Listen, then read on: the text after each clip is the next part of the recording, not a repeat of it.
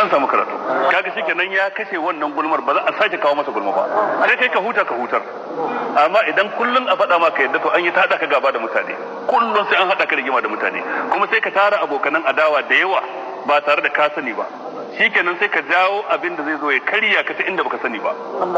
Dan dukkan mai wayo abin da yake yana kokarin rage adadin abokanan adawa ne, ba ya kara su ba. Akwai waɗanda sulhu ma za ka yi da su, ka san ba sa son ka amma ku ɗan yi sulhu na zuwa wani lokaci don bukata tafiya. Lokacin da Qurayshawa suka zo za su yaƙi wato ainihin manzo Allah a gazatul azab, manzo Allah ya kira wasu sahabbai yace ganu ba tufan mai haka ne, za su taho daga Najd daga nesa, me ra'ayinku mu yi sulhu da su, mu ce da su abinda muke noma a Madina za mu ba su sulusin shi ɗaya cikin ukun sa, a kasuwar mu ta kayan amfanin gona ba wanda za mu sayarwa sai su, ko za mu kare da farashi su samu, sai janye daga cikin alliance din da Qurayshawa suka yi kawance da aka kirawo. Manzo Allah ya kawo wannan cikin sahabbansa fa ba dan yana son su ba kafare